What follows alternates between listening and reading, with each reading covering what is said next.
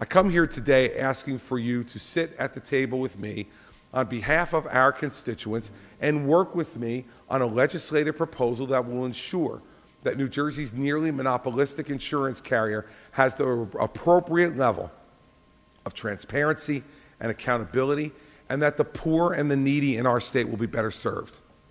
That is all I'm asking. I offered one proposal, you rejected it. Senator Vitale and Assemblywoman Pintor-Marin offered another proposal. The Senate passed it on a bipartisan basis. I support it.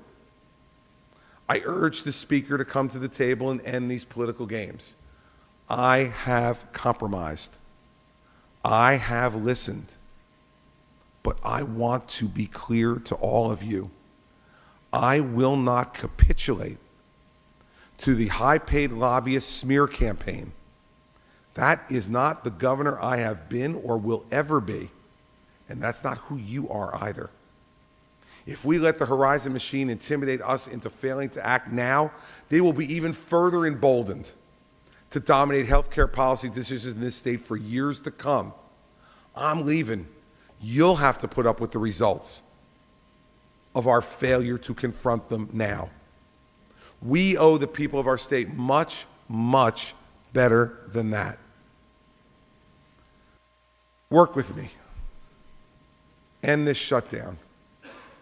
Protect our citizens from this company, which unfortunately has forgotten why we created them in the first place.